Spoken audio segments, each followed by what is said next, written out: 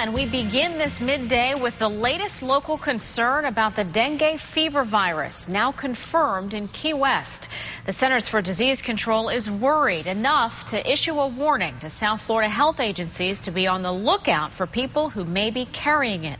News Channel 5's Liz Nunez has spent the morning at the Palm Beach County Health Department, and she joins us now live with an update. So, Liz, first explain to folks why this virus can be so dangerous. Well, Lauren, dengue fever is a flu-like illness. It's spread by the bite of an infected mosquito, and concern comes with the fact that right now there is no cure for it and no sure way to prevent it from spreading. Now, health officials say they launched the study of antibodies after 3 dengue cases suffered in Key West last August. Officials say 39 residents and visitors have actually come down with the mosquito-borne illness, and they tested 240 homes and found 5% had active dengue or dengue antibodies. They're the first locally acquired cases reported in the state in 4 decades. And while there have been no reported cases here in Palm Beach County, officials say there's always the fear it could be headed our way.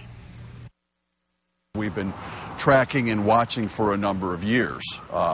This is just evidence now that it's probably reemerging here in the United States. So we've contacted all of the physicians in the area to consider this as a diagnosis. Now, officials tell me severe symptoms typically begin 3 to 7 days after the first signs of infection. But if you suspect you have been bitten by an infected mosquito, you should see your doctor right away. Liz Nunez, WPTV News Channel 5.